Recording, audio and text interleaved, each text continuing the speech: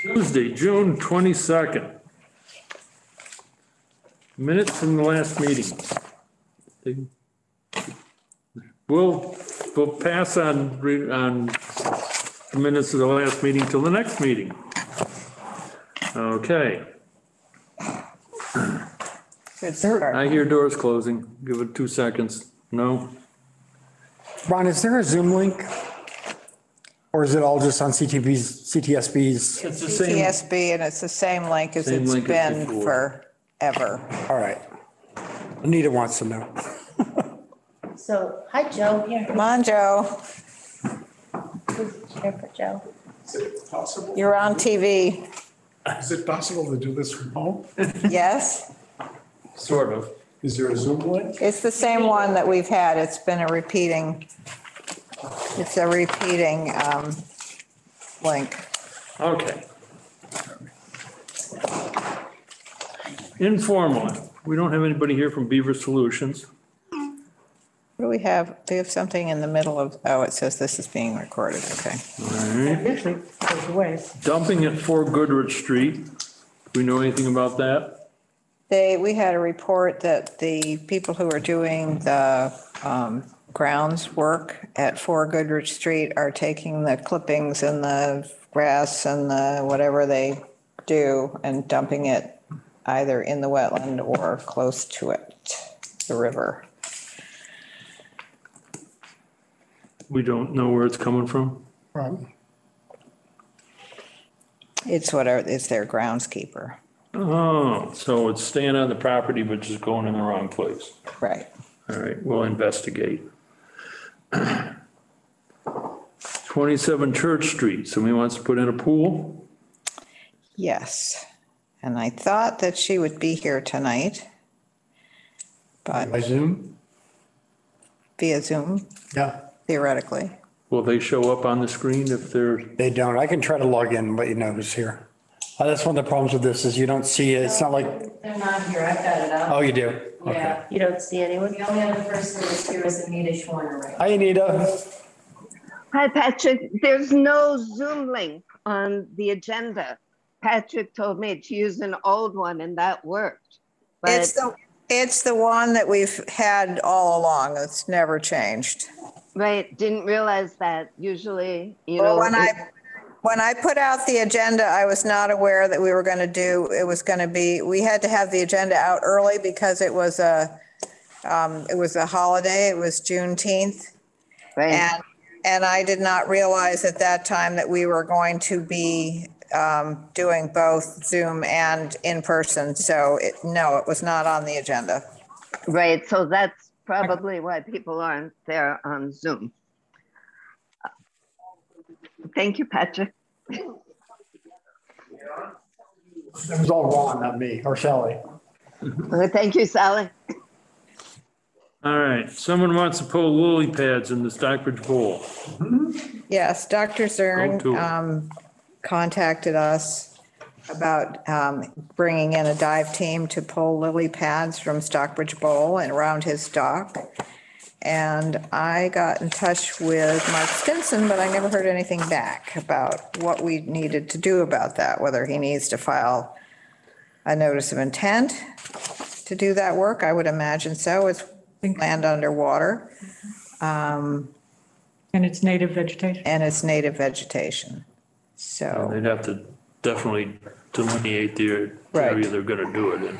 and theoretically, the state owns the property that he's considering doing the work on.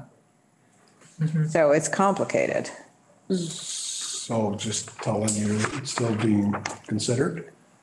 Well, they're not here or anything. They're just- Yeah, he's not here. This is for our discussion to see how to go about it, really. All right. So that's it then. I will get in touch with him again and say, we still don't know, and that I suspect that he will have to file a notice of intent. Again, it's not his property that he's talking about doing the work on, so I just don't know how he would go about that. I really have no idea because it's not his property that he's talking about doing the work on. I think that some organizations around the bowl, though, have hand pulled in the past, haven't they? I'm sure they have. But now that he's asked, Yeah, I know, exactly. Which of course is what we want, but I guess I would like to see, I was hoping to get from Mark some guidance on how to proceed and if there's some sort of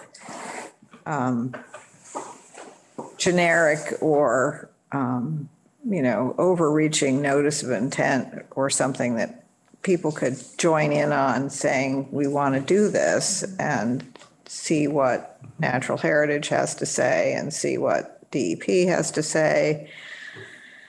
Are there repeated questions that come up about the bowl? I mean, it's all still pretty new for me, but I'm wondering if you could ever get Mark here with a list of questions that, Yeah, this is new. this is a new one. I mean, we've had questions, we've had people want to put down a benthic barrier in the past, and there've been some questions about the microorganisms that are down underneath and whether, and how large an area you could do it in, because you don't want to be killing all the little microorganisms. But we haven't heard anything about that in a long time. I know that Lake George pulls by hand. But they're pulling invasive species. They're pulling the milfoil in Lake George, not the native plants. And, Big difference. we understand that the lilies are sometimes difficult to pass, but they are native plants. And so it's hard to know what to do. all right, we'll wait for some more information on that. The bird sanctuary, Foot Bird Sanctuary. That was Roxanne. Is I guess I have. It's the area that the highway department Oh, has parked all their debris on. And it runs up as far as the Grange, I believe. wow. Is that big? I'm not sure on the acreage. Yeah, I don't know. So, You're, oh, my knitting is stuck to me because I have it in my pocket, sorry. Except now you're not on TV. You have to sit over Oh, I there. have to go over there? You have to go sit Have next. to be on TV, I'm close enough to be heard. No, that's okay. You can sit wherever you want. Okay, how about here? We know who you So are. anyway, we checked with Donna. There is a deed restriction on the property, so there can't be any swapping. Because we talked about that at some point as a possibility of taking a little strip and then giving, Acreage in away return. acreage in return. That can't be done. However, because the Conservation Commission manages that property,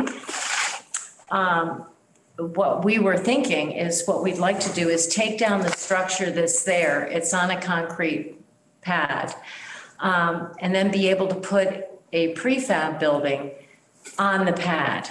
So we'd have a brand new building that we could use. Now we could use it as a combined, the bird and wildlife sanctuary information, and also use it for the Talbot Center. So it could be used for information for that bird and wildlife sanctuary in terms of, we can get photographs of what species are there, et cetera, et cetera. We can do some kind of a nice setup of good information for the public, but also be able to house the Talbot Center in there. And would be the extent of the use of the property, period. And everything else is being cleaned up. We're talking to the fire department right now to try to get that trailer, the storage trailer out of there. So that's underway. They just have to find a place to house all their stuff. So we're working on that. And so we will get everything cleaned up off that property. So then the only use on that property would be that concrete pad, assuming we can take down the building, put in a prefab building, and then utilize it for a dual use. Is the current building in the sanctuary? Yes, Okay, so this isn't changing anything. no. And how long could look at the information, but maybe it's not there. I'm not sure. So was the building there on her property when she did the deed restriction? Yes, Okay. So this is not changing anything that's already there except for replacing the building. correct. with the same footprint. And it would be adding value to the building We'd be adding, in its, right, in its function as part of the bird sanctuary. right. As opposed to just being storage for the highway department, it would no longer be storage for the highway department. It would then be used for the bird and wildlife sanctuary and for the Talbot Center for the public good. What's becoming of the Talbot Center that exists? That is not ADA compliant. They poured a concrete walkway, which is not ADA compliant, would have to be ripped out. It's in bad shape. It's in a very damp and wet spot. If you've ever noticed, you know, it floods underneath there. So the concern is that there's some mold in there and that this would be a good solution because all we have to do is run electricity to this proposed new building. And that's the sum total of it. The public restrooms are in the highway building itself. Okay. Sounds good to me. I think it sounds like a great idea. Who would do the research and on what's there and do we know what's Well- there? I mean, should we be doing that? In terms of what's there, what do you mean? Well, you were saying that you thought, and I think it's an excellent idea, you were saying that you thought that we should have some sort of informational, you know, yeah. like what plants and animals and birds and whatever are there. Are there trails? Could be displayed, there are no trails. There's no trails. We had Tom's team that was doing the evaluation of the wetland areas for us 2 years ago. We could reconvene them to do an evaluation of the parcel. Who did it? I didn't hear you. Tom Coop. Oh, Tom Coop did? Yeah, he helped us do an Okay. evaluation of like from Lily Pond to the Causeway 2 years ago. But not the foot property. No. We're talking about the foot bird and wildlife No, I know, sanctuary. I'm just saying that if we needed somebody, we could, that's the model to sort of figure out what's there if we wanted to. You know, have a biologist and a team evaluate it, you know, so you can get the information you're talking about. All right. Well, let's get it all cleaned up and then we'll see where we're at. Okay. In the meantime, Michael Canals will be looking for, you know, prefab buildings. We'll get costing on that. You know, what's going to be involved if we can move forward and have your blessing. And whether there'll be, we'd have to know whether there's going to be digging and that kind of stuff, or whether Yeah. it just come up and, Usually they come, Digging would probably be running the electric. What are the dimensions of the existing building? Of the, Existing building that's there. I don't have those dimensions. I'm guessing, although I was there and looked at it. I bet you it's 50 by 50 maybe, or It's The one with all the signs in it? It is now, I think. Square footage. it's 2-story, but nothing upstairs. I mean, I nothing, wouldn't have upstairs in it. I know. I mean, because, Board slab right now. you know, a friend of mine just bought a prefab, pre-assembled shed from one of those Amish groups. Right. And it wasn't too terribly expensive, but it was pretty well constructed.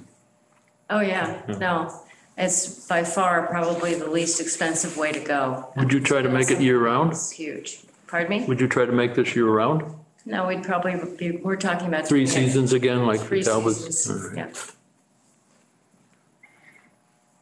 I think it sounds like a great idea, Okay, personally. Yeah, I can put a small team together to help out. We can shift focus from gold medals over there. okay. Okay, Thank you very much. Friends of Gould Meadows are And going where- to become Friends of the Foot Bird Sanctuary. Where does the old building go? Do you just put it in dumpsters or? yeah, It's it's really disgusting. not gonna move in one piece. Okay.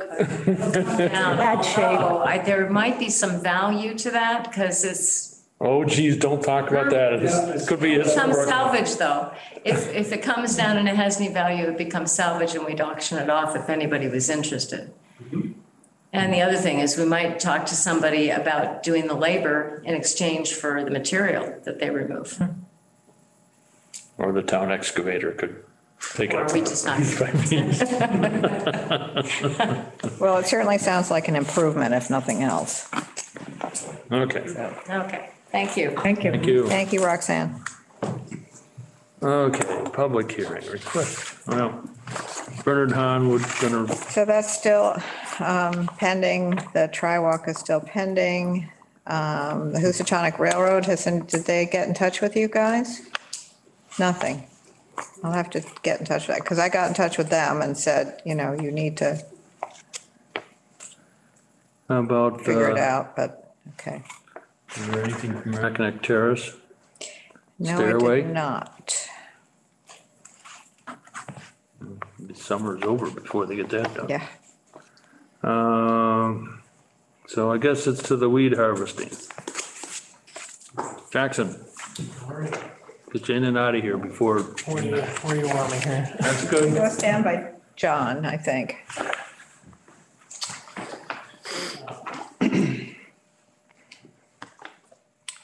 Want a chair? Take your chair over there. Been a long day. Yeah, you got to move it, What do we look? Everybody see that decent? sort of. So for the record, Jackson Alberti from Foresight Land Services, here to represent the town of Stockbridge. Land and water.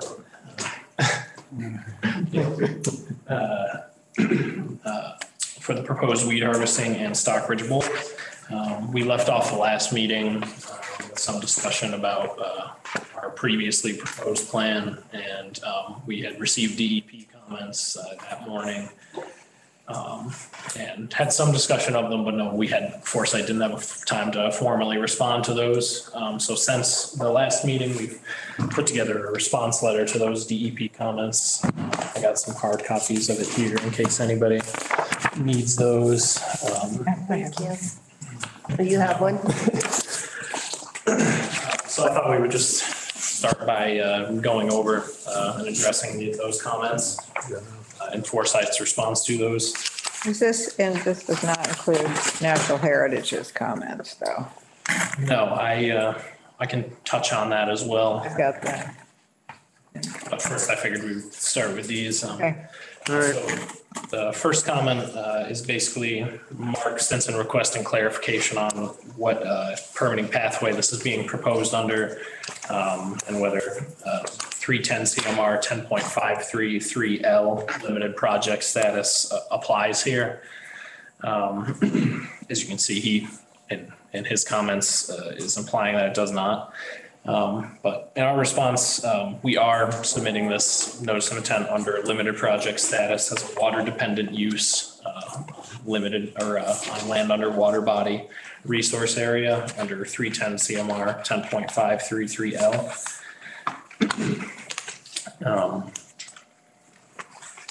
So then in here, we put in some of the language from the Wetlands Protection Act, which reviews the commission's regulations over water dependent uses. So 310 CMR 10.533L states the construction, reconstruction, operation or maintenance of water dependent uses, provided however that any portion of such work alters bordering vegetated wetland, which this project does not, such work in any other resource area found to be significant to flood control or flood prevention, storm damage shall meet the performance standards. As this is proposed, it'll have no effect whatsoever on any flood volumes or velocities.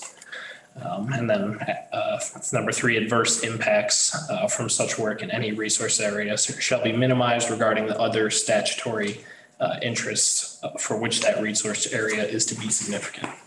So that would be land under water body resource area in this case.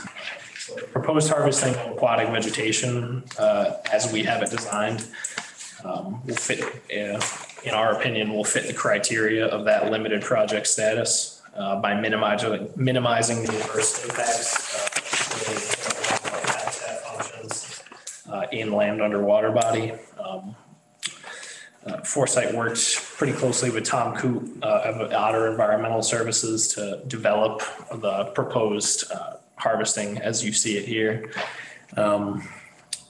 Jackson, Tom is on. Okay. Hi, Tom. And we can have Tom chime in here soon, but to the contrary of what DEP states in this comment, number one, it's Foresight's opinion that the proposed harvesting is in fact very isolated and will have very little impact on the wildlife habitat functions of land under water body within the bowl.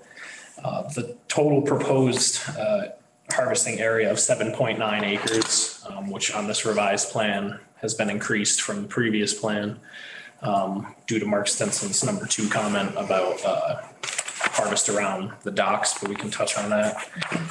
So the total proposed harvesting of 7.9 acres is only 2% of the surface area of the bowl, and it's less than 20% of that 6 to 15 foot depth range, which has been found to be significant for wildlife habitat function, and has been limited, as you can see on our plan, to some very tight, high traffic areas along the bowl and to water depths in which rare species have typically been found in very low numbers or not at all, and that 6 to 15 foot depth range.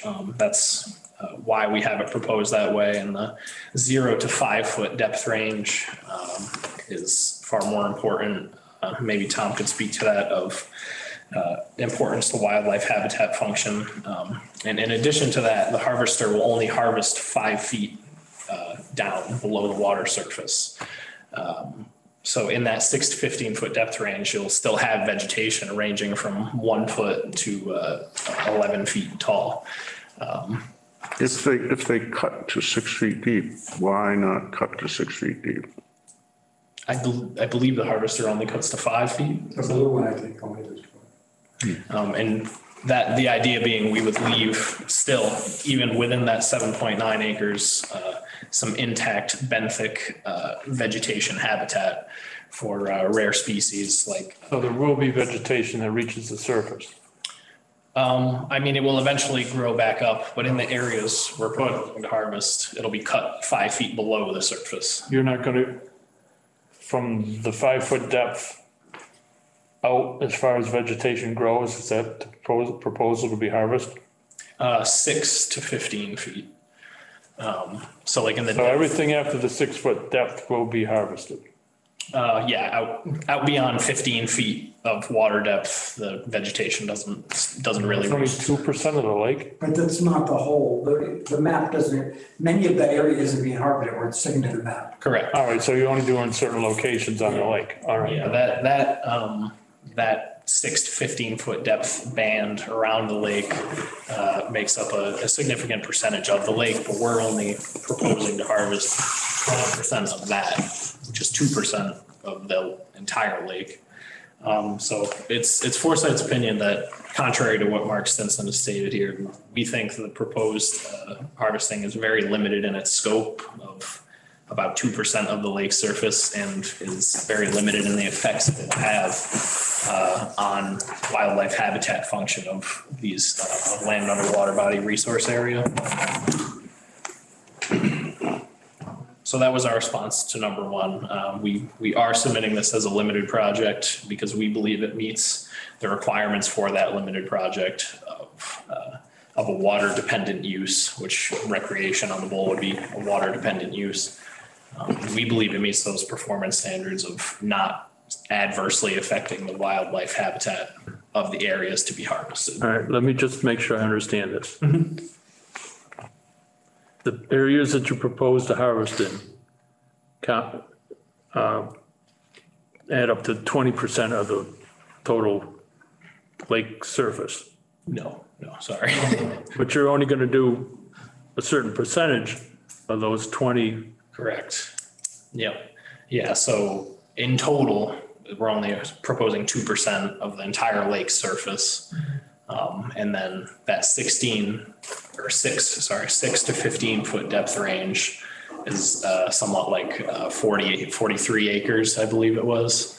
And we're only proposing to alter 20% of that band around the bowl, which is significant because that's what's determined to be important to wildlife habitat function of those areas, that depth range where those plants can grow. So we just wanted to demonstrate that overall, we're affecting a very small portion of. Vast majority of the lake will not be touched, but in Correct. certain areas, Yeah. it'll do more. Which was the intent of this project, is to, remove nuisance vegetation, whether it be native or invasive, within some very specific high traffic areas of the bowl, and leave the rest of the bowl untouched. I hate it when people leave everything weeds. Can you talk a little bit about your, you did a survey, you went out and you did a survey of the lake and the plant matter that was beginning to emerge at the end of April, as I understand it. Correct. And you went with Tom Coote, who is by all reports possibly the most knowledgeable person in the country about, maybe the world, who knows, about our little snail. Yep. And can you tell us what sorts of plants you found? Did you find did you find mostly native plants? Did you find any invasive plants? And at what percentage did you think they were? So in April, I found very limited quantities of curly leaf pondweed or Eurasian milfoil or any other invasive species. Those two being the main ones we were looking for. Found very little evidence of that. I found some small pockets of it in the outlet channel as well as up near the inlet, but nothing that I would consider a large population of Eurasian milfoil. It was limited to, patches, maybe 10, 15, 20 feet across or something like that. And all of which was relatively hard to identify because it was not reaching the surface at that time. It was still several feet down below. Isn't it true that it's hard to identify whether it's the invasive milfoil or whether it's the native milfoil unless you actually take it out and sample it? I would defer to Tom's judgment on that, but yeah, I would say it is difficult to be sure what's what. I didn't find any evidence of a native milfoil while I was out there either. By far the most plentiful plant I found was floating pondweed, the Potamogeton natans, which is a native plant. We found a lot of white water lilies in the outlet channel, as well as eelgrass. But yeah, by far the most plentiful plant at that time was floating pondweed, the native version. Very little evidence of invasive species was found. Is that the flat, long, skinny, like the pondweed? Yeah, it's kind of got a long skinny stem to it and flat leaves that'll just lay out on the surface of the water. Right. So anyway, that's pretty much what we found in terms of being out there in April. Very little evidence of any invasive species. I remember back in the day, when the harvesting first started, that it was a little bit more robust than this. Is that because natural heritage or because DEP or somebody put the kibosh on this? You probably all know the history of it a little better than I do, but I would imagine Yes. a bit of both. Okay, well, I'd like to ask Patrick a question because Patrick was one of those who got out there on the harvester and actually went down and did it. It looks to me, reading through this, that it's like one pass of the dock and that's all that's allowed. Is that what you were doing back when? You mean for the docks and like the outlet around the lake? Yeah. Yeah, we would usually typically do one side of the dock, make a path to the central channel, for example, in the outlet. Just doing the dock work could take 2 or 3 days there's a lot of docks. No, I know. But then you mentioned swimming areas. Does that mean more of a harvested area? Yeah, in some specific areas. I don't want to cover up the mic, but like the White Pines boat launch here, these specific chunks, which we've calculated the surface areas of here. The Stockbridge public boat launch. Again, this is all staying in that depth range of 6 to 15 feet of depth. So these areas, this area down near the town beach, and the Mackinac Boat Club, and those are the very limited areas we've proposed, anything more than one path swath with the harvester. So these are just literally one swath down Yeah, there. approximately 15 feet wide. Right. 5 foot, down below the surface. And those are just proposed as one paths. And that's all included in the surface area we created there. That was of interest of Mark Stinson's number 2 comment was, excuse me, the first version of the plan did not include calculations of the surface area related to harvesting around private docks. So we've calculated based on the number of docks on the bowl and the amount of surface area it would take to do about one pass around that dock and out to the outlet channel. We've calculated that on this revised plan, and that brought us up from 7.28 acres to 7.9. So a slight increase there. There's an awful lot of docks. You mean that's all the increase? Yep, it was about 200 to 250 square feet around each dock, like Patrick said, just one pass basically. And of some 150 docks on the bowl, that adds up to what we have here is about 28,000 square feet. If they calculate the entire perimeter, you never can harvest that because the people always have their boats on one side or the other. You can only do the side that's clear. So when they see you coming, they want you to do the side their boats are on, they move them all the other side and you do either one side or the other. You know. I have 2 boats. What? What if they have 2 boats? One each side, then we skip it, literally. Not a problem. Boat Club always comes down and moves theirs when the harvester's coming. So anyway, that addressed comment number 2 here. We submitted this revised plan, and that also addressed comment number 4, which refers to Mark Stinson requesting that we remain bare minimum 100 feet away from the proposed test plots of the order of conditions. From what I understand, they're possibly going to move the test plots. And if they move the test plots, how do we know where they're going to be? They are required to notify us, the town, and I believe the Conservation Commission, if they get permission from the DEP to move those herbicide test plots. Why would they do that? Because they can't get enough milfoil in the plots that are there now. So they're gonna gerrymander around till they get some. But Sally, wasn't in the order of conditions that they had to put them in specific places?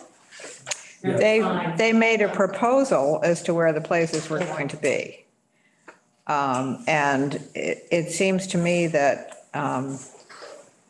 this complicates the situation significantly if they're proposing to move the test plots, and they have not done that, to the best of my knowledge, nor have they applied to DEP. Correct. As far as we know, nothing's. To move them? We did talk to town council about this. So basically the way that we would proceed, assuming that you give us an order of conditions to do harvesting, if we start doing harvesting, as it stands on paper in their final order of conditions, we will completely avoid the predefined test and control areas until we get notification. If they do move, at which point then we avoid those areas. But it doesn't sound like there's going to be a huge variance, and it doesn't sound, based on going out with them, that they're going to change probably the control area, which is a fairly large area. So I think it's going to be minimal impact, even if it's moved a little bit. Okay. If they ask DEP if they can move, why can't we ask DEP if we can move it? Fair is fair.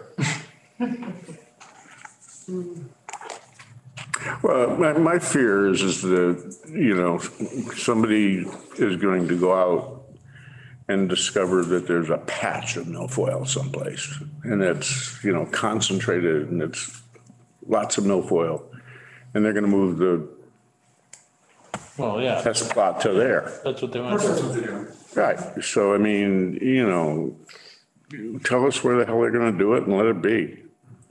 It looks like they have. From They have, the, but now they want to change it.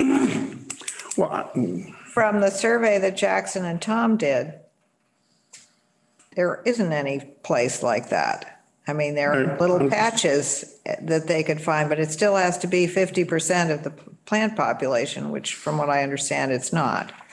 I mean, it potentially over the past, since April, there could be somewhat more Eurasian milfoil, but based on what we've observed so far, that's just not the case. Is April the time of year where you would find it? From what Tom has explained to me, late April, beginning of May is a good time to get a beginning sense of what's sprouting up around the bowl. And then sometime in the middle of summer, sometime in July, probably would be around the peak, I guess, of their growing season. So it like Natural Heritage has recommended in their letter, we would recommend a pre-harvest survey to get a better idea of if there is any areas of. So that's something you would do, and Foresight and Tom Coops would go out pre-harvest and see. Yep. Could be done with I believe it's called the meter square method, which Tom I'm sure is very familiar with, and you basically lay out a meter on the water and calculate the percentage of invasives versus native plants located in that sample lot. But as not being able to find any invasive vegetation so far, we would think it would likely come up as mostly native vegetation. And when would you do this second survey? I guess that depends on when this is approved and is allowed to move forward. Well, right now, all we're approving is the weed harvesting. Right, Correct. but we have to approve it. Yeah. Yeah. I had another question. Am I incorrect that the survey that was done by the Solitude did not include actually sampling any of the plants? That's correct. They did not take any plant samples at all. I had to request samples to be removed when I was with them. And I retained, they didn't want them, and I retained them and I took them to Tom Coot and he identified them. But that was for me, for my purposes. How would you make an identification as to whether it was invasive or native if you hadn't actually taken a sample to look at? Exactly, that would be my point. So that's why I asked for a few samples to be taken. And of the samples I had, there was ranunculus, there were 2 that were Eurasian water milfoil, and there was 1 that was curly-leaf pondweed. We didn't see a lot of the curly-leaf pondweed. There were patches of Eurasian water milfoil in various spots, but Solitude basically stood in the bow of the boat and looked down and clicked their GPS when he thought he saw Eurasian water milfoil. And that's how they took their data points. I did ask Richard Seltzer if he would share, they were going to map those data points, put it on a map. And I've asked Richard Seltzer if he would share that information. He said he would share that with me. But so far I haven't seen it. So I don't know that that's been produced yet. Is the request that you put in to move the plots? Am I correct on that? No, the SBA wants to move the plots. They want to move them, and as far as I know, they haven't gone forward with that yet. Okay. Because we haven't seen the data points plotted on the map yet. Well, so it's just a generic request or at this stage? And At there's this stage, I don't think they've acted on it. So I don't know what the status is. That's an SBA project and it's their prerogative. They are allowed to modify them, but they do have to go to the DEP to change that final order of conditions and move those test areas.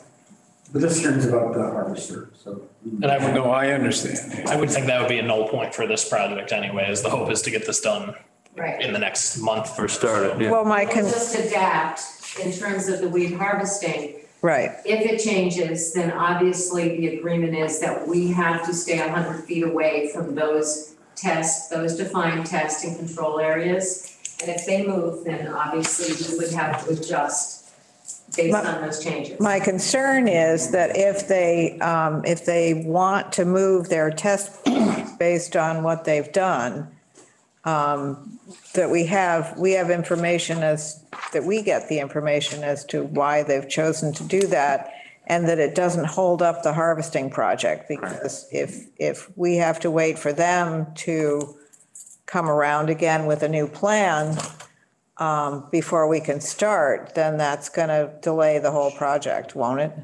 Well, in talking to Donna Brewer, she said no. Okay. There's an existing final order of conditions, and until that changes, that's what we obey. Okay, all right, that's what I wanted to know. So if I could just address Mark Simpson's third comment, I think is one of the more important points he made, and it's regarding the land under water body and waterways, 310 CMR 10.564A4. And we have responded to those comments. We inserted the text from the Wetlands Protection Act itself here regarding performance standards of land under water body. And Mark Stinson states 10.60 requires that a formal wildlife habitat evaluation be conducted by a wildlife biologist or ecologist or a competent professional, i.e. we would say Tom Coote would be the one doing that.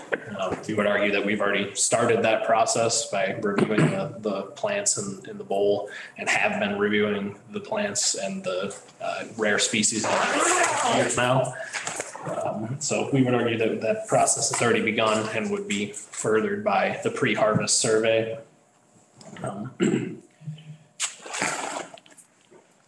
Is there any sort of survey to be done after the plant harvesting? There's required reporting, which is something Natural Heritage just stated in their letter. Is that something you do?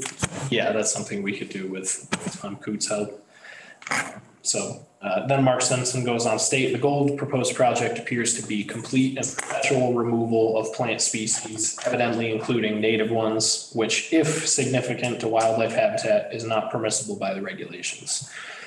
So we would argue that we're not proposing perpetual and complete removal of plants like we've stated. This will simply be taking the tops off and leaving a layer of benthic vegetation habitat. Mowing the lawn. Precisely. And we would argue that if, like Mark Stinson says, if significant to wildlife habitat, we would argue that the alterations that we have proposed are not going to be adversely affecting the wildlife habitat of land under water body. As designed, the proposed harvesting have no impact whatsoever on the water carrying capacity or the ground and surface water quality of the bowl. So it meets those standards of the land under water body resource area.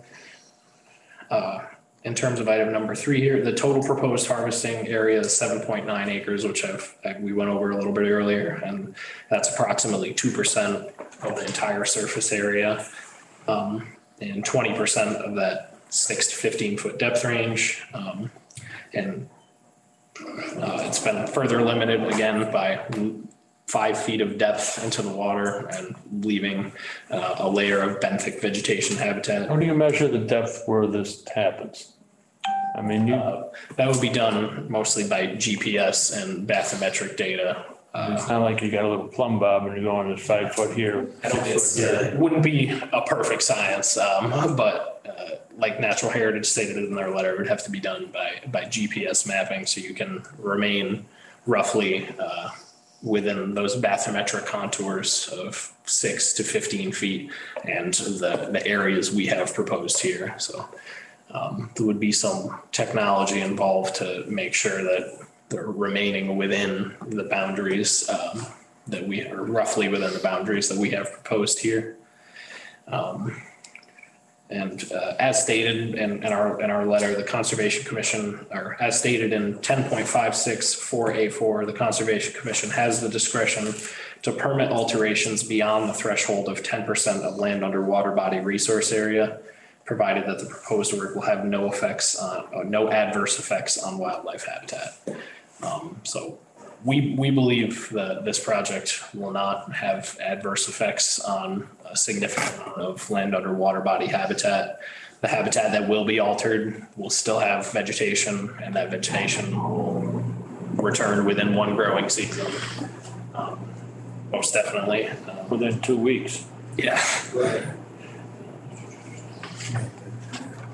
Yeah, so that will, we believe it won't create any permanent habitat loss whatsoever. It'll just be, like you said, mowing the lawn, leaving a large area of benthic vegetation. Now, are all these points on this map GPS located? So that the harvester operator, who I guess will have to have a GPS monitor, knows where he's supposed to be? We don't have like GPS coordinates for, each point along there, but this map can be transferred into a GPS, so the data points shown on here and what's known as a shape file. So that can be transferred to a GPS, so they can have this map in the proposed harvest areas, so they can just watch their GPS and try to make sure they're staying within the boundaries. So that's Something a little iffy about that. We're looking into that. yeah, it's not a perfect science. Even very good GPSs in an open area like that get down to within a foot of accuracy or so.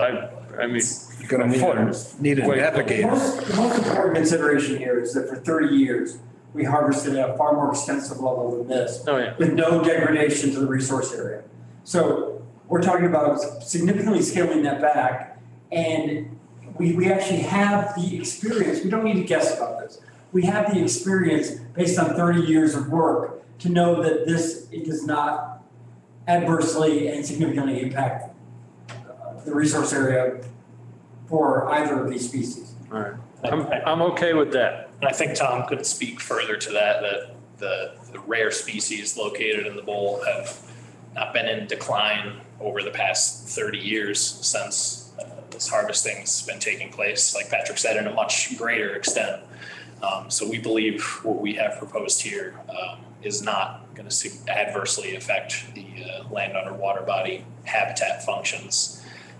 So it all kind of comes down to that point, and it's the Conservation Commission's discretion to decide whether they believe this project will adversely affect wildlife habitat or will not. It's Foresight's position that we've carefully designed this so that it will not adversely affect the wildlife habitat functions in the lake. Okay. Between Patrick. I think it's important to also note that what he didn't do is he didn't put 10.60 on the table and say, we have 30 years of experience that shows it doesn't impact it. And then therefore we're going to use 10.60, which gives us the permission to do well over the 10% or 10 acres if you can show there's no adverse impacts. The town did not come to the Conservation Commission with that approach. The town took a much more conservative approach and kept it under 10 acres, as in deference to, concerns that DEP and HESB and this commission might have related to the project. I have no problems with this proposal. I have no My problem, questions are, but I have a question. how do we keep it in this framework? Do we have operators? Do we have equipment, whatever, GPS stuff that'll keep us, not perfect, I mean, GPS on my truck thought I was in Antarctica one day.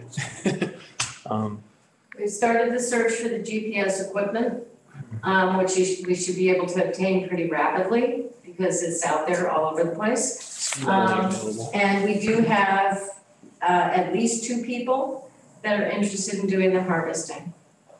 All right. That doesn't include me, But once we know whether or not we can actually proceed with this, we're obviously not hiring anyone to do harvesting until we know for sure. Would we have Jackson or somebody on the trial run? Foresight Can you swim? Because they've sank this thing before, you know? can be as involved as you need us to be, in terms of, harvesting, survey and reporting. So we can be as involved as. Mr. Coots, do you have anything to add?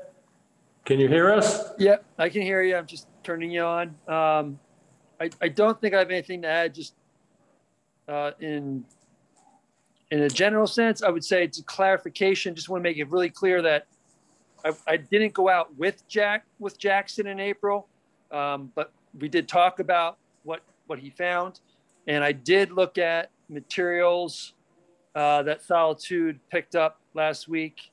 And I think I agree essentially with everything Jackson has articulated. I have not been on the bowl yet this season myself. The questions that I have about the ecology of the lake is really the same that have already been raised, which is what is the true extent of the invasive? But I also see that as a separate issue from the weed harvesting application NOI. Whether or not there's a 50% amount of milfoil, I don't think that's what the NOI is asking for. I think we're asking, Foresight is asking and the town is asking for the ability to harvest regardless of what plants are there, native or otherwise. And as an ecologist, I do, we're never going to say there's absolutely no impact, but I would say it's the equivalent of mowing the lawn, and that the town of Stockbridge has been doing this for decades.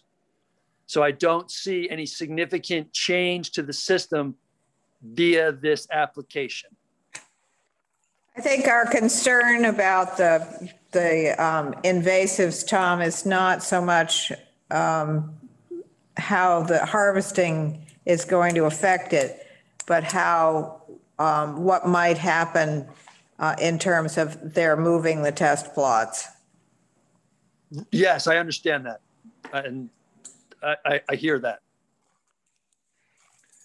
Does anyone have any questions? Yeah, I have one.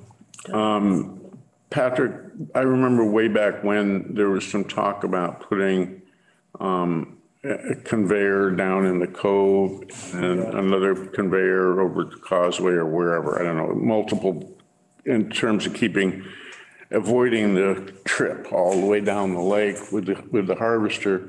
Where is that at now? Well, first, John, let's bear in mind that we'll probably take only about 10 or 15% of the volume of nuisance vegetation out of the lake than what we used to do. This is a very limited map compared to, what we're basically doing, which was, we see some weeds, we go and mow them down back in the day. So, but to specifically answer your question, the conveyor required access to a truck or the use of a truck to offload it. They required a special kind of trucking license. And I don't know much about the highway department of trucking licenses, but the bottom line is Lenny didn't want to take his guy that had that license and devote it to this project. So we traded the conveyor that we actually did buy at, I believe, the 2018 town meeting for the Blue Harvester. And Jane Doffenbach from Aquarius Systems did us a huge favor, because otherwise we would have, since we found out sort of after the fact that we weren't going to have access to the truck to offload the vegetation. So the conveyor was kind of a piece of equipment that was stranded. So what happens to the harvested weeds? Well, we just take them back to the boat ramp and we offload them like we always did. So now it's not going to matter because it's going to be a whole lot less harvesting than it used to be. And the Blue Harvester is a lot quicker, more efficient. Right. You're right. It's over twice as fast. Any other questions? I just had one quick point to raise about Natural Heritage's comments, which I don't know if you've all had a chance to look over, but they essentially state if there isn't 50% invasive species found, no harvesting is permitted. And we responded saying, this is not what this the purpose of this notice of intent is for. In my conversation with Misty Ann recently from Natural Heritage, she basically filled me in that she can't issue a determination letter based upon Foresight's opinions, which was our response to DEP comments. She issued this enforcement or this letter based upon DEP's comments and the previous activities in the bowl.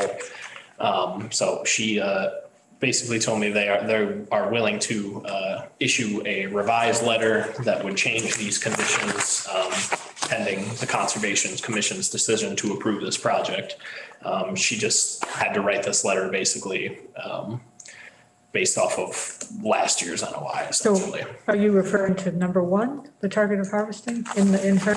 Yep, number 1 and also specifically number 3E. 3E states maps showing the distribution and density of SAV, submerged aquatic vegetation, will be created, and harvesting will only occur in areas where Adam and P. crispus are individually collectively greater than 50% of the plant. So you're saying she's willing to go lower on that?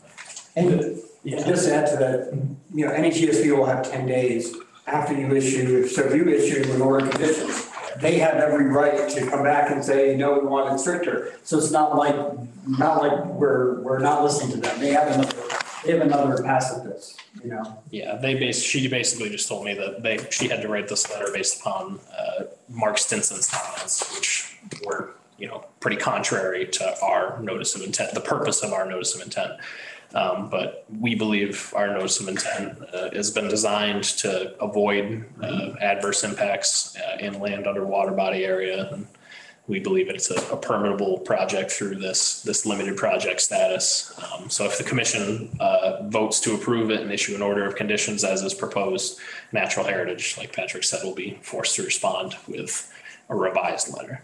So you've replied to Mark Stinson on all this? He's seen your replies? He's seen our DEP comment replies, which we just discussed in depth.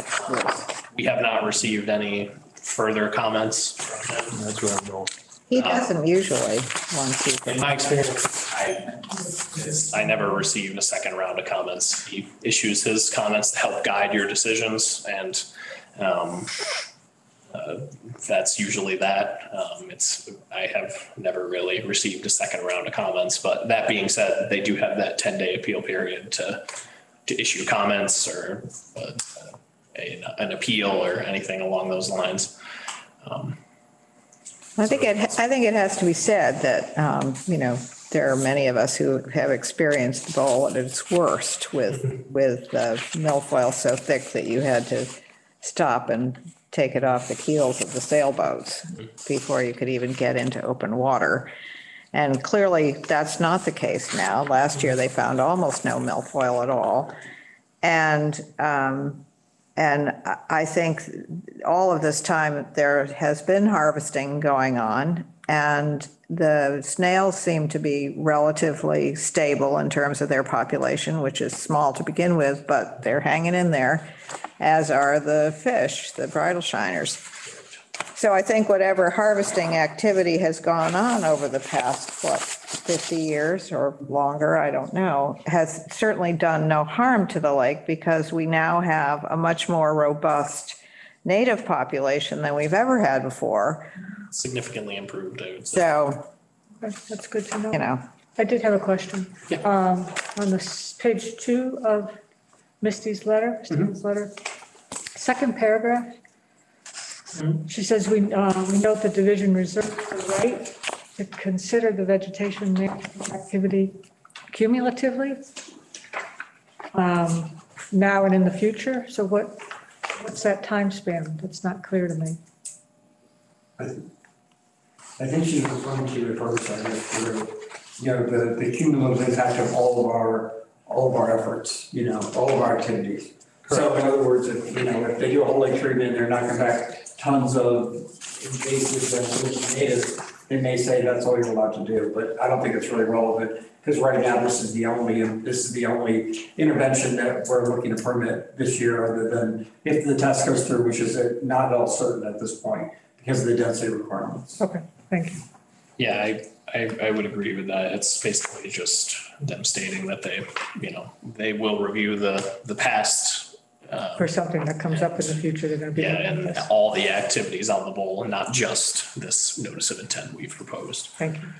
So they consider all that in their review. Okay. All right, I can make a motion. I make a motion to approve. I'll second it. The order of conditions. Yes. Any discussion? All in favor? Aye. Great. Thank you all for your time. Good evening.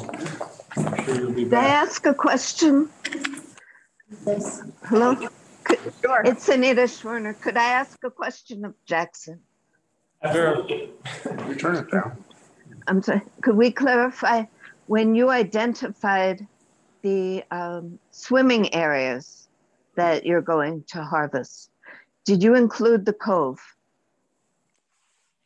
The swimming areas to be harvested were mainly determined by the town of Stockbridge. By the cove, Goes all the way down there, but it doesn't, it's a one pass, but it goes all the way to the end of the cove. okay, yeah, so the harvesting will reach all the way to the end of the cove, but it's not proposed to harvest that entire area. It's proposed as a one pass with harvester to allow passage for boats to get out of the outlet channel. You do have to turn it around and take it back in here. So you take a right turn, you get that parking spot. Okay, I'm frozen. Thank you. No problem. Anything else? Quick. Hi, Peter. Can't see you, Patrick. You You're out of can't the, see you're out of the picture. Anything, where are we now? We are at the point where we need to sign our various things. Okay. We have Some a few other business. We have the performance standards and the survey, this survey we want to talk about. All right. Does anyone else have a copy of this, or is this the only one? I just printed it out. So Roxanne can tell us a little bit about this. They had proposing to have Tom Coote do a survey in July of the plants. And the question is, do we have the money to do it, to help fund this, and how much is it going to cost? All right. We need information. I mean, Tom can probably answer this, but when I talked to Tom, he's available, I think he said the second and third week in July. If you have the funds to do a full aquatic plant survey and habitat evaluation. Have money in our. How much does it cost? Tom, are account you for- here? Yeah, I hear you. I'm just wondering whether I should be deferring to Jackson. He's gone. He's gone. He's literally gone. Yeah, so the cost is going to be in the couple of thousands of dollars for sure. You're talking about several days on the water of doing the survey, plus many hours potentially of plant identification. It depends on what we find. I think we can find what you need. And does this report come to our committee or just the town? That I couldn't tell you. It's whoever Foresight's sending their reports. Probably come to the Conservation Commission and Yeah, we'll each get a All the copy. information. Yeah. Thank you. All right, so I believe we have funds for that, and I think it's really important. no, we don't. I've checked. You checked? Yeah. Okay, so 21 is there now. pencil us in, Tom, In ink. in Will ink. do. Will do. So do we need to vote on that? We probably do. All right, I make a motion that we pay for a plant survey from Tom Coots and Associates. I will second that. Put it up a little bit. And what it takes. If it goes over 10 grand, we have to get them. We have to put out the bid anyway. You said a couple. Yeah, it's a couple of them, we're fine. Seconded, John seconded. all in favor? Aye. Bye. We're good to go. Thank you, Tom. Thank you. Polish up that canoe. Will do. And last but not least is performance standards. I looked at that today. I'm very impressed. I think you're doing an excellent job. It's great. Thank you. I don't know what I, Hard copies. oh, good, because I printed it out, but I don't know what I did with it. Do you have an extra? Yeah.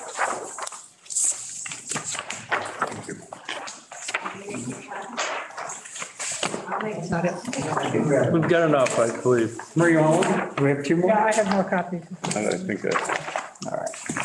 I have one. So Here. the changes I made for buffer zones on the second page under substance, what we talked about at the last meeting, and I think I incorporated everything we talked about into that section. I'll just take a look at it. now this is what Patrick did. That's different than what this is, right? Yeah, that's my copy with the highlights. Then, no, this is what you're. No, Patrick gave me this actually. Oh, okay. You took my copy with the highlights. It's an old one. We started with. Yeah, okay.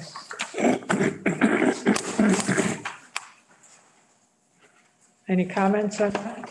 Does it look, When you say substance, what does that mean? that was your word.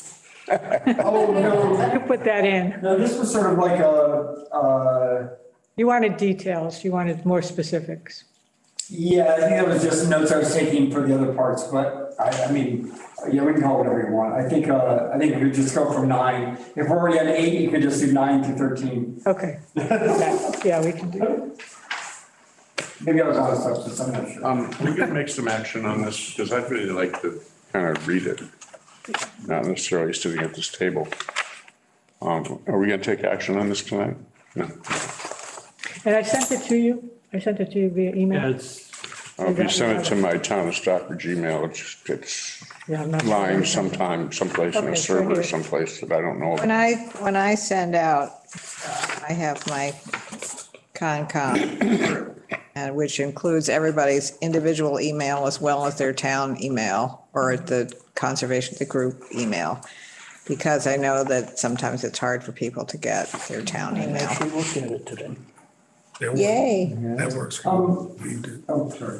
Is there any, So we have, we meet the requirements of Yes. having it be Last page, on yeah. the server and be, public record, but also make sure that the members are getting the information that they need to get. And I may have been very tired if I typed what's under substance, but there's two things I always look at. One is, I think that, if you're within 25 feet of a wetland resource area, it's unlikely there's any condition where, unless, where the mulch isn't going to get into the water, get into the resource area. I think that it should just not be allowed within 25 feet of the resource area, unless you see no detrimental effect of mulch. And I think that should also apply to any other substance that people routinely apply to their lawns or gardens, and not being very good at either my lawn or my garden. I will defer to what the list should be to you guys, but I just think it should be comprehensive. And my other comment was, I thought we were talking about a 2-to-1 ratio if mature trees were taken, and a 1-to-1 ratio if it was saplings, or, I didn't know we made that distinction, but I'm happy to, We did talk about that, yeah. and 1-to-1 for saplings. I mean, at least 2-to-1, I don't know, I'll leave it up to you guys, but I do think that if we're gonna be cutting down 20-inch diameter trees that, A couple little saplings. yeah, a couple of 2-3 saplings is the least people can. So what have you done about mulch in the past? Because I know when one of the places we walked around the bowl, there was mulch right up to the very edge of the like water. 20 Mackinac shores? Yeah, so I mean, have you conditioned that in the past? I don't believe so. It's probably on an Okay, I I mean, because I would, per application. I mean, I think we go out and we look at it and we see if we think there was another site that's over on the outlet that we looked at, that they were talking about doing a pathway that was going to be mulched. And it was going to be, part of it was going to be pretty straight down into the lake. And we kind of made them make it more of an S-turn so that that wouldn't happen, and also to bank it so that. I also think there's an imprecise, the idea of a tree being mature is frankly a little bit imprecise. What I would do is the same thing that we're guys Glenn, which is diameter chest height. So I would do a chart that says if you're taking out a 10-inch tree, maybe you could do 1 sapling, 10 inches or less. Between 10 and 20 is 2 saplings. Between 20 and 30 inches, it's 3 saplings. So the bigger, the more giant this, carbon sink is that they're taking out, the more they have to plant. And I think that having some kind of a chart, I don't know what the right ratios are. I'm sure there's some body of evidence online that we can find that informs that. We can't have that too strict because a lot of these areas, there's just not space. I mean, they take the tree out. Yeah, well. Because that was between the house and the property line. Or we create disincentives to be taking out 40 or 50 inch trees. I mean, it may be hard, but the whole point of what we're trying to do here is to move the needle a little bit on, what some of these impacts are for basically views. I mean, most of these trees come out because people want to improve their views. And I'm not saying people should have the right to do whatever they want on their property, but, within reason, we're losing a lot. Every one of these special permits seems to have 2, 3, 4, 5, 10 mature trees that are sometimes coming out. And I just think it adds up. And, but that's just my personal. So what if we said similar native species? So if they take out an oak to put something. Yeah, I think the bigger the tree they take out, the more impacts it's going to have. Original location as possible. On number 2, it talks about replantings for buffers on vegetation, and has required to have 75% survivability after 3 years, and mortality exceeds 25% after 2 years. You may require replantings. Does that apply to the trees as well? Yes. Okay. Yeah, definitely. I think this is particularly significant if the area where they're removing the trees may have, on a stream, for instance, or in the outlet, when they fixed the dam along in the outlet, it made an enormous difference because they took out a whole bunch of trees. And the trees were shading that area and making it suitable habitat for trout and cold water. And the minute those trees came out, it's relatively shallow. It changed the habitat by a huge amount.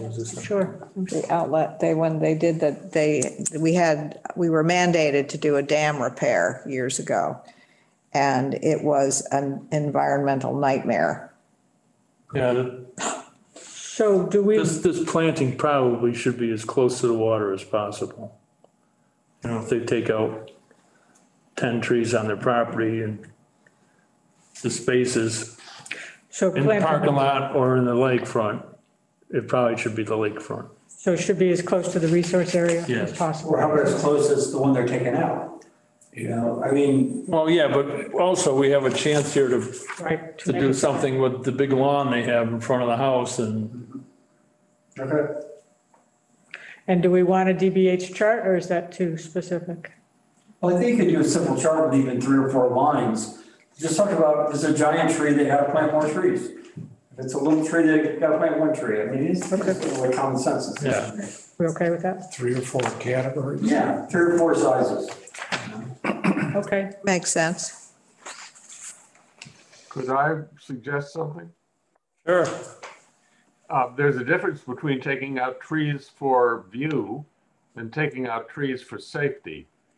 Our experience with you guys in the past is we had to take out 3 trees basically to protect our house from wind damage. You did ask us to put in a single tree, and we did, and it's a rather pretty tree, and I'm glad we have it. But I think if you're making general rules, you ought to distinguish between the trees that come out so that I have a better view of the lake For myself, I rather resent the 3 houses that are down at the south end of the lake opposite the island with nothing at all in front of them, and trees that might fall on your house and need to be taken out for safety reasons.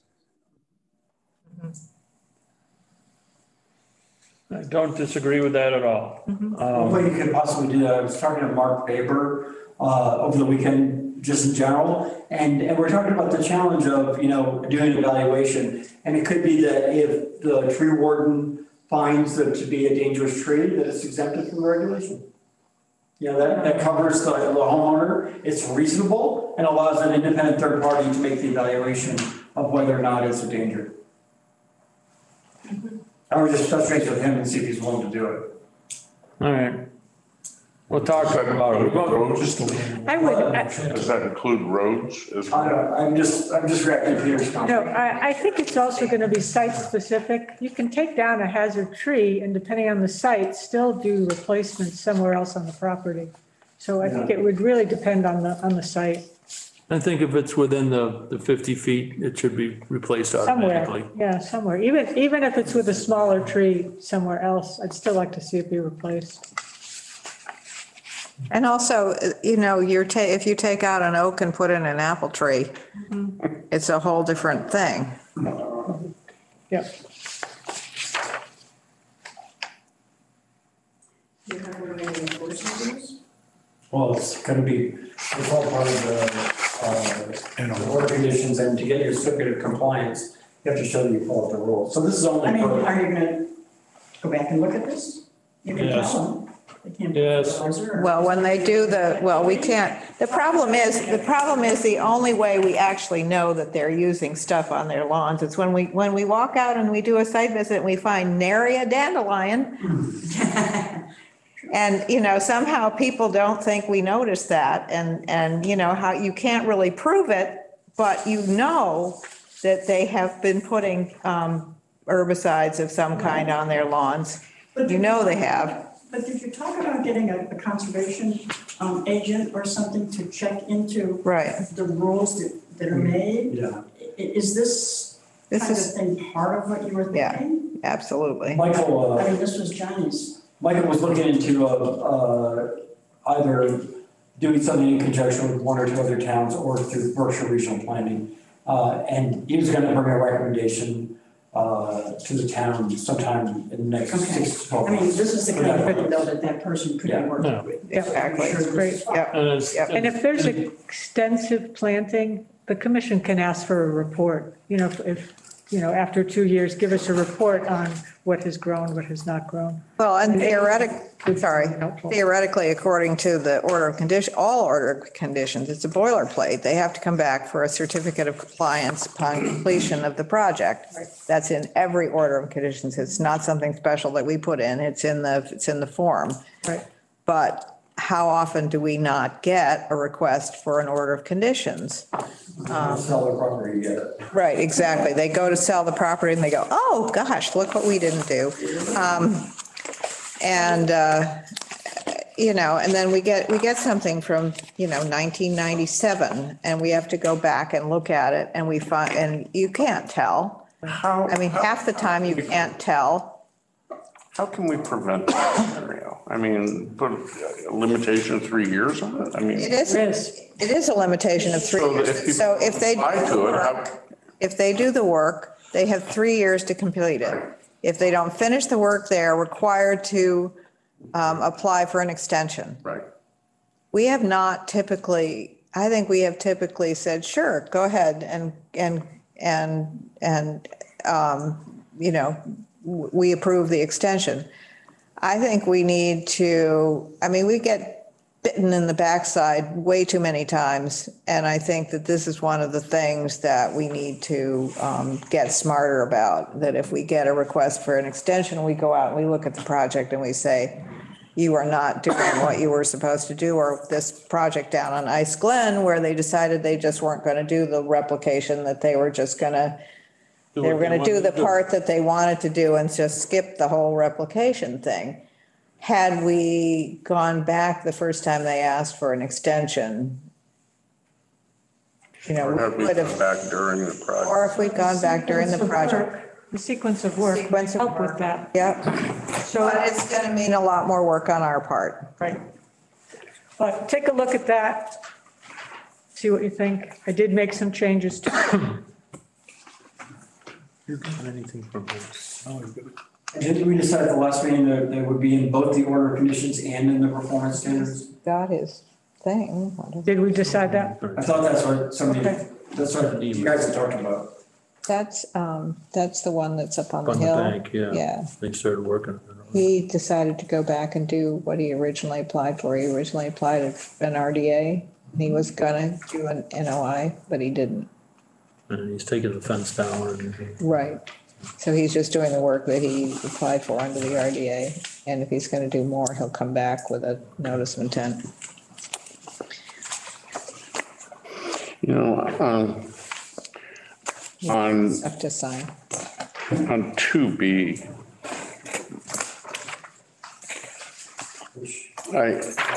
under sequence of work,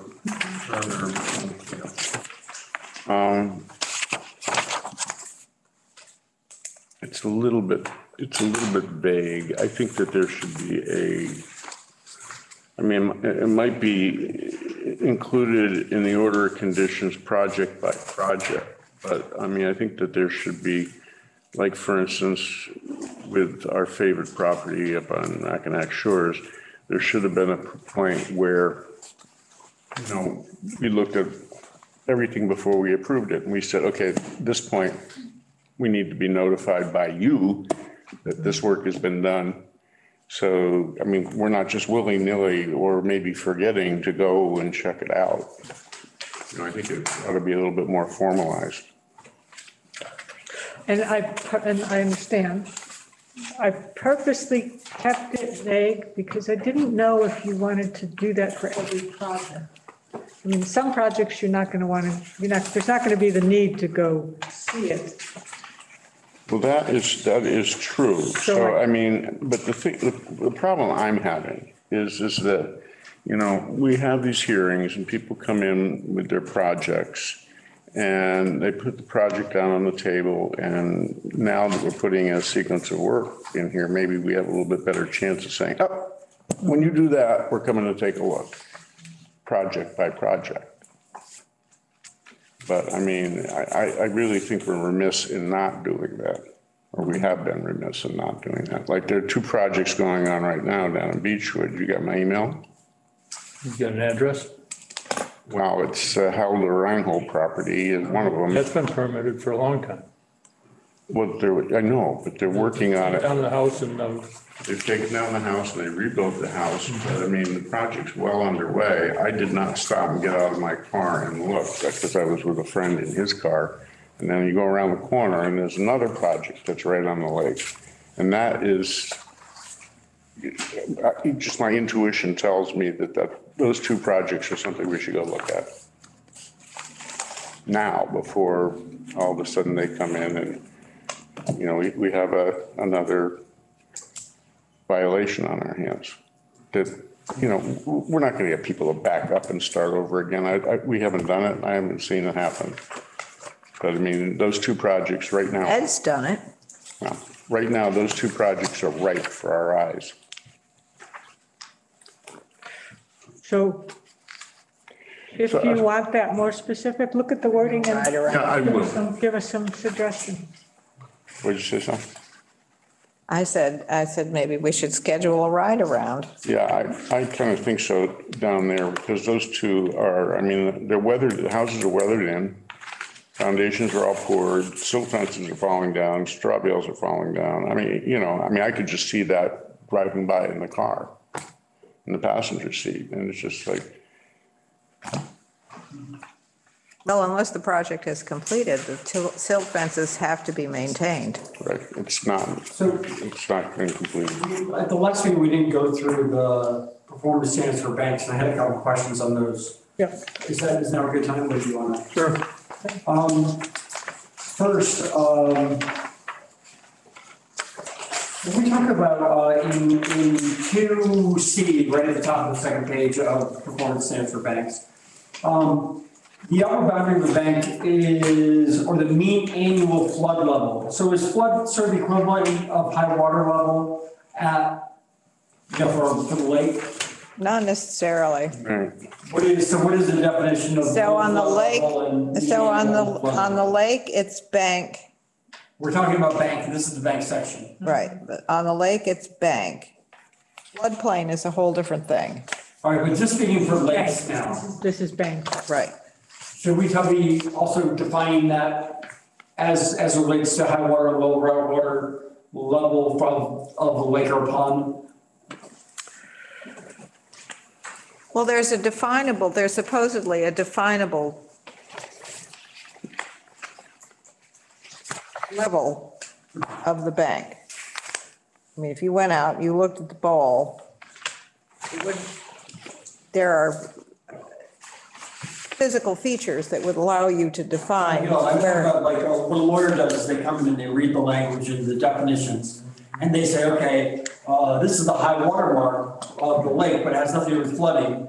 And therefore, what you wrote in as your definitions, because it involves flooding, flood levels, this is therefore not applicable. So I'm just trying to have as much clarity in the definitions, because with all of this stuff, it's the definitions that matter most, as if anything ever litigated. So this definition is straight out of the manual. Okay, but I'm just wondering if maybe it has to do with floodplains and not banks that border like a lake or a pond. Because the thing we always worry about is what's the low water level, what's the high water level, and that's, like for example, like on Mackinac Shores recently, that's what we were focused on was, the water levels. It had nothing to do with flooding. And so I just want to make sure that bank isn't defined around flooding. Or if it is, that it's at least clarified somewhat so that this would apply to the lake. But that's what I'm saying. The bank of the lake is the bank of the lake. There's no flooding issues. There's no low water. It doesn't matter if we draw down or what. The bank of the lake is constant. But C contradicts what you just said. If you read C, it defines what a bank is. Yeah, but a bank of a river is different than the bank of the lake. Did not say that. And it's defined specifically in the regulations. It's defined as the mean annual high water mark. Not in the lake, Just the word mean means it's an average. not in the lake, So you're, not in the lake. What? The lake, it's a bank. There's a definable bank. In the river, or it can be a mean annual high water mark, because that does take into effect flooding. I've seen it applied in a lake. It's But maybe typically wrong. not. It's incorrect if it This is. needs to be clarified. Because I don't know that part about it. That's not- It could be anything. Okay, I will look into clarify. And then my only other thing is that, Lakes don't flood usually. the question I have is around creating, steep slopes, sort of like the sort of seawall, that kind of approach to reconstructing bank. That, I think that, I like what some of our recent applicants did. I think it's very pretty and nice, and I'm not criticizing anyone. However, I think that this should address the question of whether or not we want, to allow for basically a vertical seawall type of construction, because I'm not sure that's in the interest of the resource area and all the things that we're talking about here. So look at 4B. That's a habitat issue to some degree. Yeah. But the language they have here is basically the commission could approve something that alters the bank up to 10% of the length, or 50 feet of the length of the bank. So what happens when the bank has a gentle slope and it goes to a steep slope? I didn't, and maybe I'm not reading this right, but I didn't see that in here anywhere. I think I don't understand. So let's say between, me and you, we've got a steep slope, and I'm 3 feet above you, and you're the water, and it's got a nice steep slope out, and someone wants to come in and build a seawall, so it's 3 feet high where you are, Yep. and fill all to here. I And no. I just want to make sure that we are explicit in discouraging them. Okay, so they can only alter up to 10%. 10% of the slope is what you're saying. No, the length of the bank. Then they would not be able to build a seawall along that whole area. But what does the 10% refer to? Maybe that's. Of the 10% of the length of the bank. Like across the property along the bank, or length from No, the bank toward the inner part of the property? Across the property along the bank. Frontage. So they couldn't, the frontage, right? So they couldn't build a seawall across the whole thing. Oh, I see what you're saying. So they're limited to 10%, changing 10%. 50 feet. Maybe add just the word frontage or something there. Because I was thinking you were talking about 10% slope or something. No. Okay. All right, good. And there is the capacity of the bank to provide breeding habitat, escape cover, and food for fisheries. So breeding habitat, if you're talking about like salamanders or something like that, you've got to, or turtles, they have to be able to get in and out of the water. And if they can't, then you've altered their breeding habitat. And wildlife habitat functions. It says capacity of the bank to provide important wildlife habitat functions, which of course is breeding habitat, among other things. Migration, I'm sorry. just saying. And number 5, we currently have a dock bylaw. I couldn't find it. Yes. Where is it? It's there. It's actually, it's obscure, but it's in the area of dimensions, I think. I forget now. Who was it found it? Search for dock. I have a searchable PDF of all the bylaws. Kate Fletcher found it for me, and I can tell you what it is. It's 25 feet from the bank, Okay, and it cannot exceed 200 square feet. okay. And is it one per property? Because I just made. That's where we do not have anything clear, and I think that's a zoning bylaw thing, and I think that is an absolute, we have got to get that in. So, I mean, I wasn't even sure if we should put it in here because I didn't know if it was zoning. I don't think that's our jurisdiction. I don't think so either. But I would, if I could go into a planning board and jump up and down and scream and yell, I would say they absolutely need to address that. Gave some money for consultants, so maybe they will, who knows? Yeah, there you go. I mean, really, because you can't have a marina on a property. You just can't have, we have one piece of property which is not, which is not an auxiliary, what is it?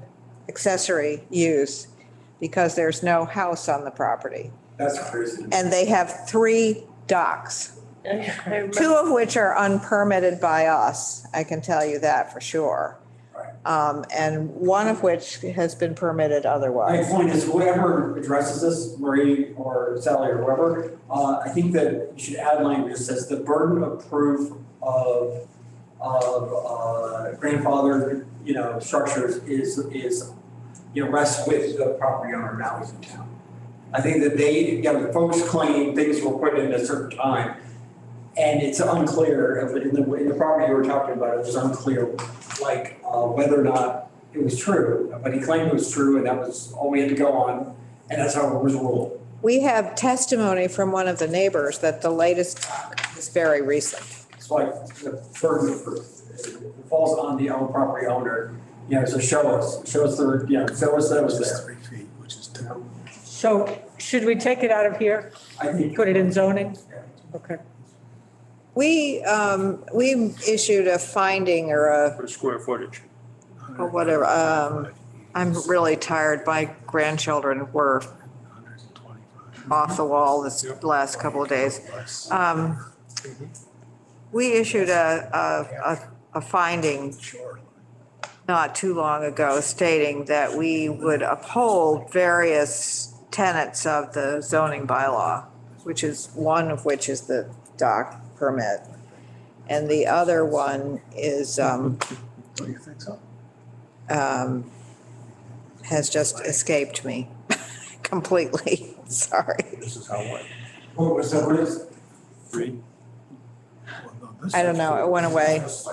totally went away. So, once, are we ready to, once Lisa does another, kind of update of this, are we ready to bring it to town council? Because, she's eager to help make sure that what we're coming up with is reasonable. I also think it would make sense for you to pick your favorite, representative of property owners, maybe someone like, Lori, on the legal side, and, Jackson or his boss, on the, engineering side. And I think that before we get too far, we should ask for feedback from the other side of the, the professionals, just so that we get, if we're missing anything obvious, it gives them a chance to react. And that doesn't mean we have to take their advice, but I do think it would be good to sort of, I think, collect some feedback. I think that's fine. I don't think there's anything in here that's super controversial, but I think that's fine to do. So if you wanna. Do another edit and get it to you? Oh, yeah, you can get it to me, I'll get it to Don. Okay. Thank you. Thanks. Good work, really excellent. Anything else? Yeah, thank you, Lisa.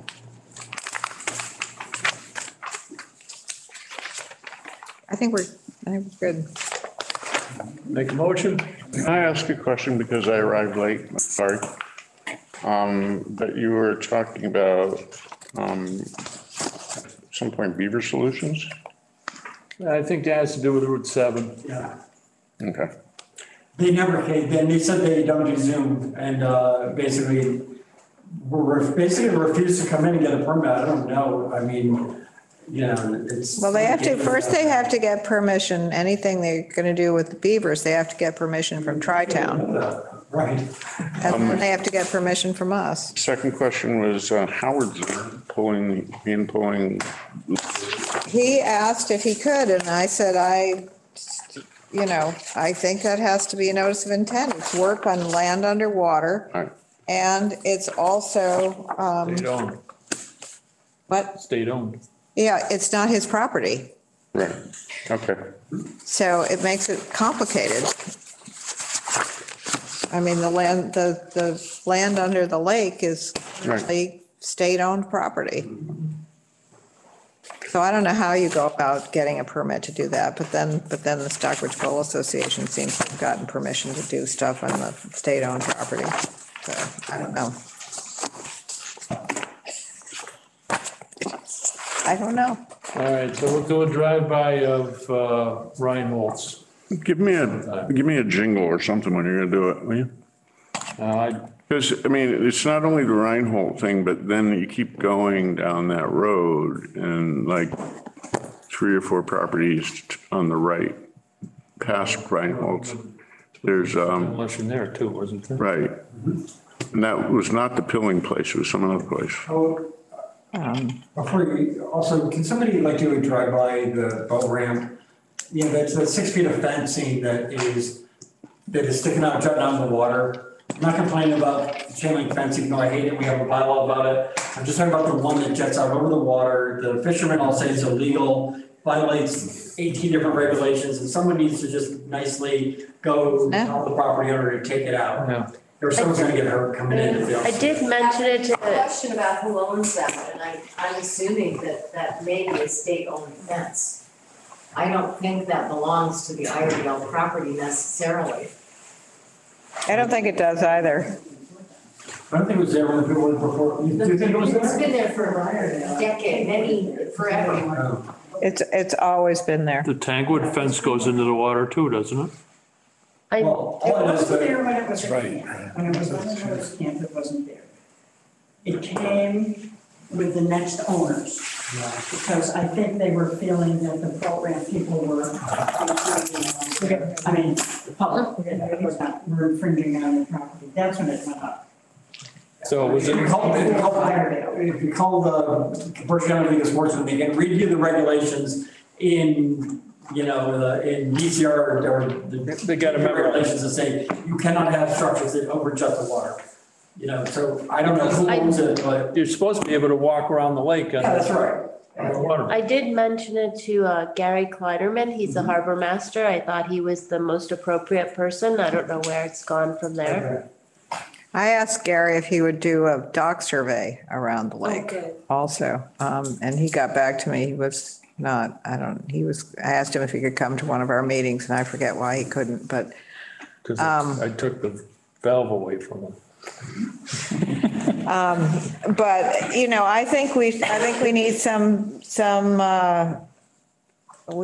it's not our thing, actually. I mean, we don't oversee the dock bylaw, but the dock bylaw to me is an important thing to keep an eye on. And there are some docks that are out there that are, way longer than 25 feet. Some new docks too, soon. Is it 25 feet out into the lake or 25 feet? 25 feet out into the lake. They cannot go more than 25 feet out into the lake. It doesn't matter if it's going miles. And then it can only be 200 square feet in total. In total. And it's 110 feet, was it 110 feet across the outlet? Right, that's the reason it was put into place, is so that if somebody had a 50-foot dock on this side, another one on this side, people wouldn't be able to get through. Oh, yeah, I know the outlet has that. I mean, it's waterways of the Commonwealth or something. Grandfather, obviously. Yeah, like. There are some that have been there since 1890 that are certainly grandfathered, but there are others that have sort of crept into the. Yeah, speak up, yeah. As it's so soon, when people put their All right. docks on it. Joe had a point here before we adjourn.